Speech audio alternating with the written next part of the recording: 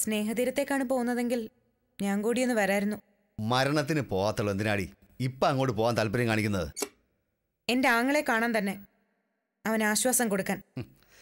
നീ അങ്ങോട്ട് പോയാൽ നിന്റെ ആങ്ങളയ്ക്കെന്നല്ല ആർക്കും ആശ്വാസം ഉണ്ടാവില്ല.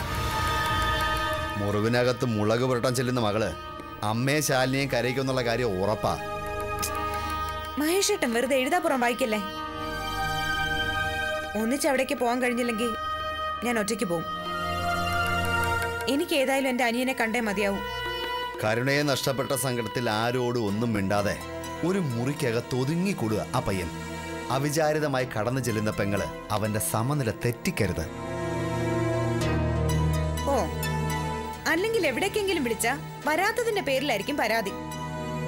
ഇത് ഞാൻ എന്റെ ആഗ്രഹം പറഞ്ഞപ്പോ അതിനൊട്ട് സമ്മതിക്കുന്നില്ല. നിന്റെ വാക്കുകളിലെ ചതി എനിക്ക് നന്നായിട്ടറിയാം. സ്നേഹതീരത്ത് കൂട്ടത്തല്ലും കുടുംബകലവും നടക്കണമെന്ന് മാത്രം ആഗ്രഹിക്കുന്ന പെണ്ണാ നീ. അകത്തെ വഴക്ക് അയലത്തുകാരെ അറിയിക്കണമെന്ന് ആഗ്രഹിക്കുന്ന പെണ്ണ്. എന്നെ വിമർശിക്കാതെ അവളെ, ആ രക്തബന്ധം ഇല്ലാത്ത പെങ്ങളെ അവിടുന്ന് മാറ്റാൻ നോക്കും മഹേഷേട്ടാ. അവളവിടെ ഉള്ളിടത്തോളം കാലം ആ വീട്ടിൽ ഇത്തരം അത്യാഹിതങ്ങൾ അടിക്കടി ഉണ്ടായിക്കൊണ്ടിരിക്കും. ഇതൊക്കെ സംസാരിക്കാൻ തന്നെയല്ലേ ആവേശം കാട്ടി അങ്ങോട്ട് പോകുന്നത്. എന്റെ അരുണിന്റെ സങ്കടം സഹിക്കാൻ കഴിയാതെ വന്ന എനിക്ക് ചിലപ്പോ നിയന്ത്രണം വിട്ടു പോകും. ഞാൻ ചിലപ്പോ എന്തെങ്കിലുമൊക്കെ പറഞ്ഞൊന്നും വരും. ആർക്കും വേദന ഉണ്ടാക്കില്ലെന്ന് ഉറപ്പ് തന്നാൽ നിന്നെ ഞാൻ അവിടെ കൊണ്ടുപോവാം. ശരി, ഞാനായിട്ട് ആരോടും ഒരു വഴക്കിന് മുതിരില്ല. എന്റെ തോളിലോട്ട് ആരും കയറി വരാതിരുന്നാ മതി. വിശ്വസിക്കാൻ കൊള്ളാത്തൊരു ജീവിയാ എന്റെ ഭാര്യ. നിറം മാറുന്ന കാര്യത്തിൽ ഓന്തിന് പോലും ഉണ്ടാവും ഒരു മാന്യത. അതിലും താഴെയാ നീ. എന്നാലും അതൊരു മരണവീടല്ലേ. സംഭവം നടന്നപ്പോൾ നീ അവിടെ ചെല്ലാത്തതിന്റെ അപമാനം ഒരുപാടുണ്ട്. നാട്ടുകാരുടെയും ബന്ധുക്കളുടെയൊക്കെ കുറ്റപ്പെടുത്തൽ ഒഴിവാക്കാനെങ്കിലും ഈ പോക്കൊണ്ട് സാധിക്കുമെങ്കിൽ സാധിക്കട്ടെ. റെഡിയായി വാ.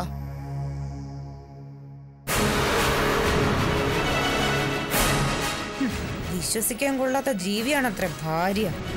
അതെ, അതുകൊണ്ട് എന്റെ സ്വഭാവം മാറാൻ പോകുന്നില്ല. ഞാൻ ഊമയാവാനും.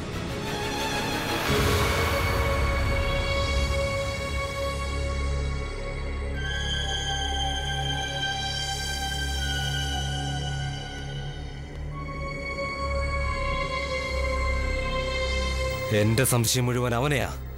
ആ ആദർശം എന്ന് പറയുന്നവനെ. അവനല്ലാതെ ആരും ഇത് ചെയ്യില്ല.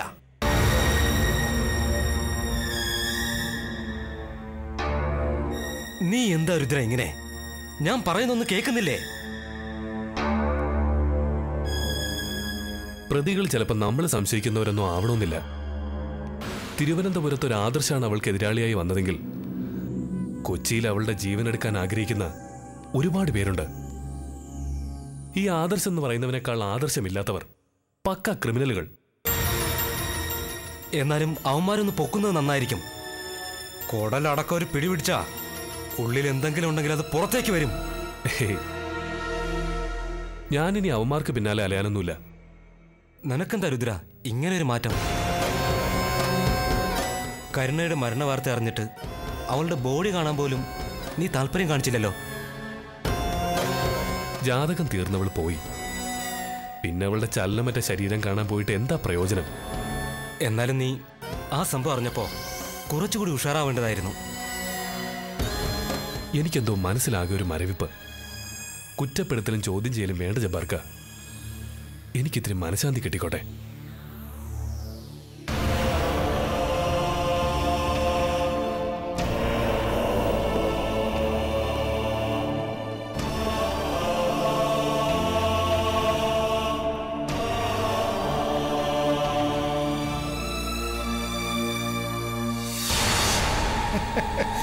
ലോകം മുഴുവൻ വിശ്വസിക്കുന്നു മരുമകളെ കൊന്നത് അമ്മായിയമ്മയാണെന്ന്.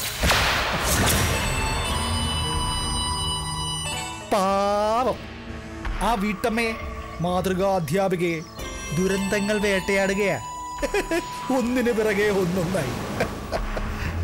അവർക്ക് ജോലിയോട് തീർത്താ തീരാത്ത പകയുണ്ടായിരുന്നു. അതാണോ അവരെ ഒരു കൊലയാളിയാക്കിയതെന്ന് പറയാൻ പറ്റില്ല. ചെയ്യാത്ത കുറ്റത്തിന് ശിക്ഷ അനുഭവിക്കുന്നത് ഒരു സുഖമാണല്ല. ആ നൊമ്പരത്തിന് ഹൃദയം കീറി മുറിക്കുന്ന വേദന ഉണ്ടായിരിക്കും. അവര് കുറ്റം ചെയ്തില്ല എന്ന് നിനക്കെന്താ എത്ര ഉറപ്പ്? അതെന്നെ പോലെ ഉറപ്പുള്ള മറ്റൊരാൾ ഉണ്ടാവില്ലല്ലോ.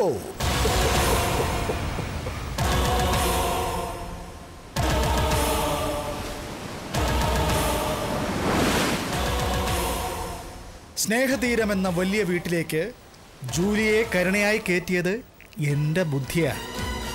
മരുമകളായി അവൾക്ക് നിയമനം നടത്താൻ പിന്നിൽ നിന്ന് ചുക്കാൻ പിടിച്ചതേ ഈ ഞാനാ.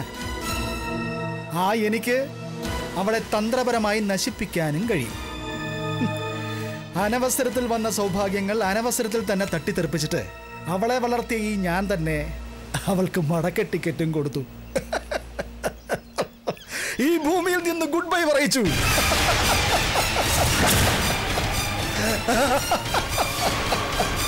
അളിയ, എന്നിട്ട് നീ എന്നോട് പറയാതിരുന്നതുകൊണ്ട് എനിക്ക് വീഴ്ച പറ്റിയില്ല. പണം കൃത്യമായി എണ്ണി വാങ്ങിയവര് ചതിച്ചതുമില്ല. പ്രൊഫസർ ജയന്തി മരുമകളെ വെറുക്കുന്നുണ്ടെന്ന് വീട്ടിലുള്ളവർ മനസ്സിലാക്കിയ സമയത്ത് തന്നെ അവൾക്ക് മരണം കൊടുത്തു.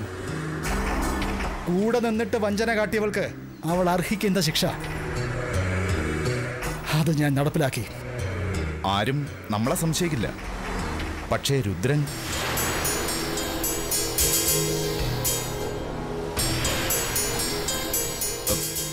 അവൻ കരുണയോടുള്ള നമ്മുടെ ശത്രുത തിരിച്ചറിഞ്ഞവനാ.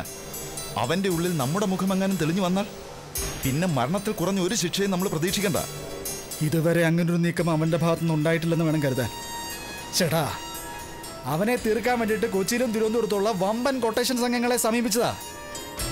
ആരും ജോലി ഏറ്റെടുക്കാൻ തയ്യാറാവുന്നില്ല, എത്ര തുക വലിച്ചെറിയാന്ന് പറഞ്ഞിട്ടും. ഹൃദയശുദ്ധിയുള്ള ഗുണ്ടയല്ലേ അവൻ. അതുകൊണ്ട് പലരെ സഹായിച്ചിട്ടുണ്ട്, പലർക്കും തുണയായിട്ടുമുണ്ട്. പോരാത്തതിന് ഇരട്ട ചങ്കുള്ളതുകൊണ്ട് മിക്ക തടിയന്മാർക്കും ആ കാലന് പേടിയുവാ. കൂടെ നിഴലായിട്ട് 2 എണ്ണം സഞ്ചരിക്കുന്നുണ്ട്, അമിട്ട് ജബ്ബാറും കീരി വാസു. സാധാരണ അത്തരക്കാരാ നേതാവിനെ ഒറ്റുന്നത്. ഇവിടെ അവന്മാർക്കും അവനോട് മുടിഞ്ഞ ആത്മാർത്ഥതയാ. അതുകൊണ്ട് അവിടെ നിരാശ ഫലം. ഏതായാലും ഈ കടപ്പുറവും ചേരിയും ഒക്കെ താവളമാക്കി പാത്തും പതുങ്ങി അങ്ങ് നടന്നാ മതി. അവന്റെ കണ്ണിൽപ്പെട്ട് കഴിഞ്ഞാൽ നമ്മൾ കടൽ വെള്ളം കുടിച്ച് ജൂലിക്കൊപ്പം അങ്ങ് പോയത് തന്നെ. അക്കാര്യത്തിൽ ഒരു മാറ്റവും.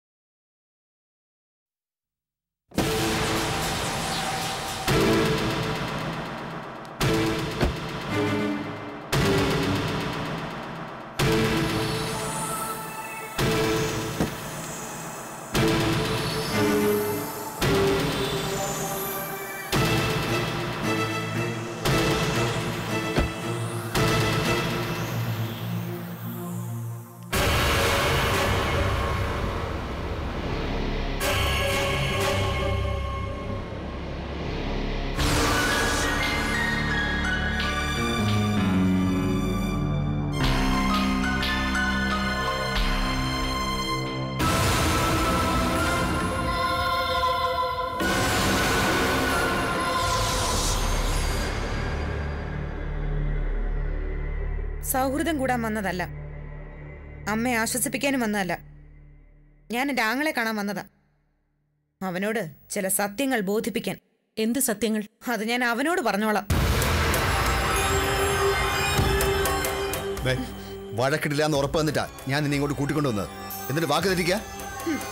ഇവരെ കാണുമ്പോ പറഞ്ഞ വാക്കൊക്കെ ഞാൻ അങ്ങ് മറന്നു പോവും മഹേഷേട്ടാ. പിന്നെ കലി കയറി ഭ്രാന്തിയെ പോലെ ആവും ഞാൻ. എങ്കിൽ പിന്നെ എന്തിനാടി ഞാനുള്ള വീട്ടിലേക്ക് ഇടിച്ചു കയറി വന്നത്? എന്നെ കാണാനും എന്നോട് സംസാരിക്കാനും ശ്രമിക്കുന്നത്? വന്നില്ലല്ലോ. സ്നേഹതീരത്തെ മരുമോള് കൊല ചെയ്യപ്പെട്ടിട്ടും കരുണയുടെ ജഡം കാണാൻ പോലും വന്നില്ലല്ലോ. അതെ, നിങ്ങളെയും അകത്തൊളിച്ചിരിക്കുന്ന ആ ശവത്തെയും കാണണമല്ലോ എന്ന് കരുതിയിട്ടാ.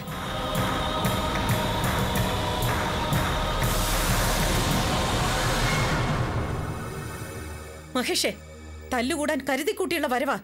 ഇവളോട് സംസാരിച്ച എന്റെ പരിധി ഞാൻ വിട്ടുപോകും. ഞാനും വായി തോന്നിയതൊക്കെ വിളിച്ചു പോവും. അതുകൊണ്ട് സ്നേഹം കൊണ്ട് പറയാ. മഹേഷ് ഇവിടെ വിളിച്ചോണ്ട് പോ. കണ്ടല്ലോ, സ്നേഹം കൊണ്ട് പറയുന്ന ഒരു അമ്മായിയമ്മയെ കണ്ടല്ലോ. നിങ്ങളൊരു മനുഷ്യ സ്ത്രീയാണോ? മോളുടെ കാര്യം പോട്ടെ, അവള് പുറംപോക്ക്. അമ്മ അനാഥ പെണ്ണിനെ ദത്തെടുത്തിട്ട് തള്ളിക്കളഞ്ഞവളാ. എന്നാ ഇതാരാ നിങ്ങളുടെ സ്വന്തം മരുമകനല്ലേ?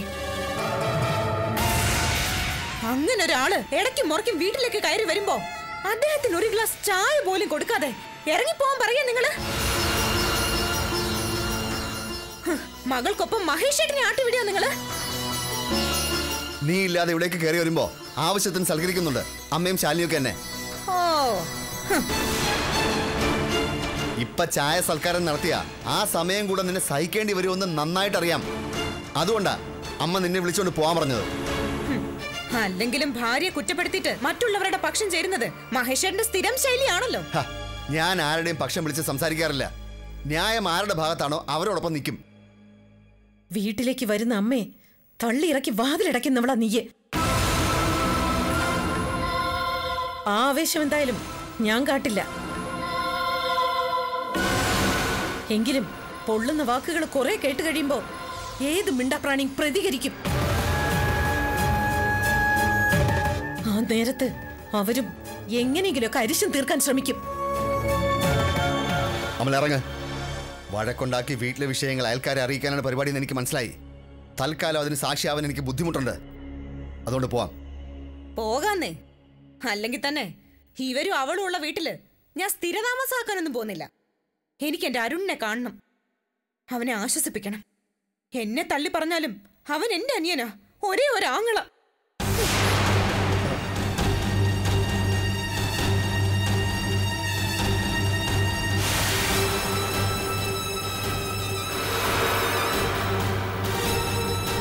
പോയത് ആശ്വാസം കൊടുക്കാനും അതോ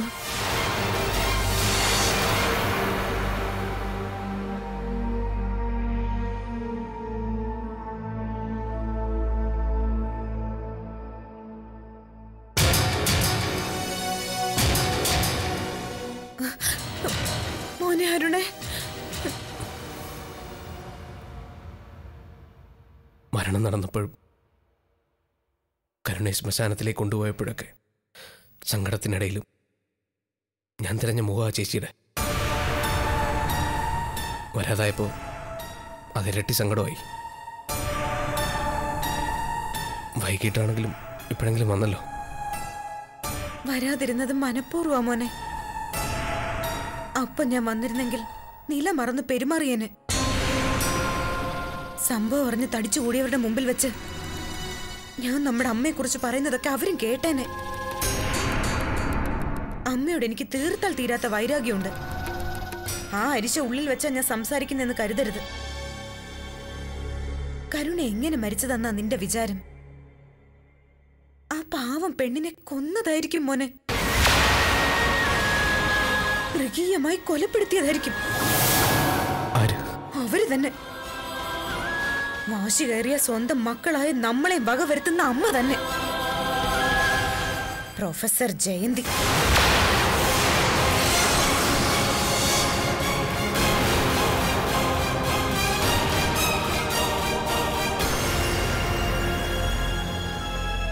അമ്മേ ചേച്ചി കണ്ണെടുത്ത കണ്ടൂടാ, അതിനിങ്ങനെയൊക്കെ പറയണോ? പെങ്ങളുടെ വാക്ക് തള്ളിക്കളഞ്ഞിട്ട് നീ അമ്മയ്ക്കൊപ്പേ നിൽക്കൂ, അമ്മയെ സപ്പോർട്ട് ചെയ്യൂ. എങ്കിലും പറയാനുള്ളത് പറഞ്ഞിട്ട് പോണോ എനിക്ക്. കരുണ മരണപ്പെടുന്ന ദിവസം ഇവിടുന്ന് യാത്ര പറഞ്ഞിട്ട് നേരെ വന്നത് അത്തിമുറ്റത്തേക്കാ.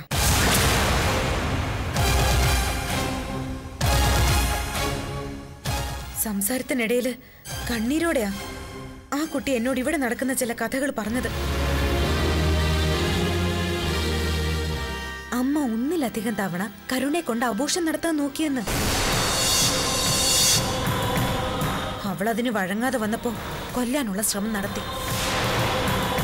അറിയാലോ, ഒരു ദിവസം സ്കൂട്ടറിന്റെ ബ്രേക്ക് പോയ കഥയൊക്കെ. അതും അമ്മയുടെ സൃഷ്ടി തന്നെയായിരുന്നെന്നാ കരുണ പറഞ്ഞത്.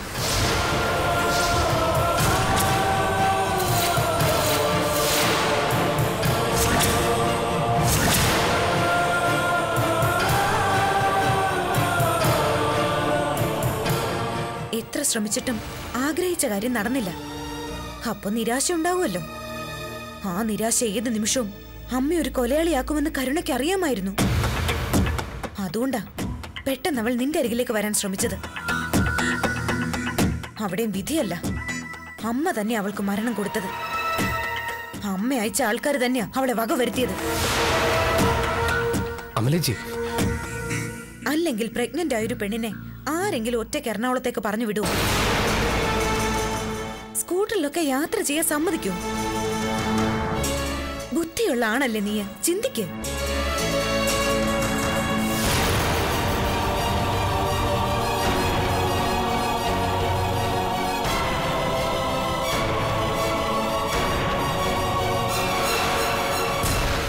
അതേടാ മോനെ, കരുണയുടെ കാലനായത് മറ്റാരുമല്ല, അമ്മ തന്നെയാ.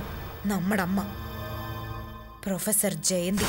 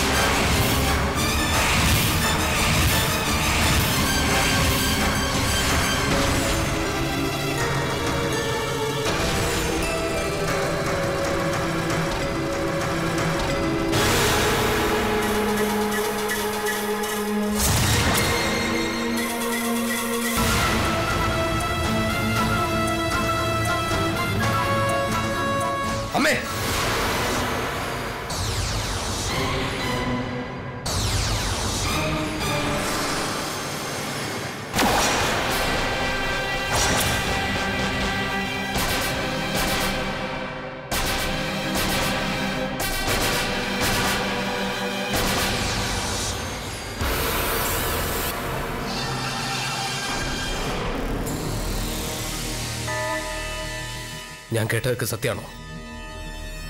അമലേച്ചി പറഞ്ഞതൊക്കെ നേരാണോ? മോൻ കേട്ടതും അമലേച്ചി പറഞ്ഞത് എന്താണെന്നും അമ്മയ്ക്കറിയില്ല. അറിയില്ല, അമ്മയ്ക്ക് ഒന്നും അറിയില്ല. എന്നാലേ ഒക്കെ അറിഞ്ഞ മകള് ഇവനെ എല്ലാം അറിയിച്ചു. മരുമകളെ അമ്മായിയമ്മ കൊന്നതാണെന്ന് വെട്ടി തുറന്ന് പറഞ്ഞു ഞാൻ.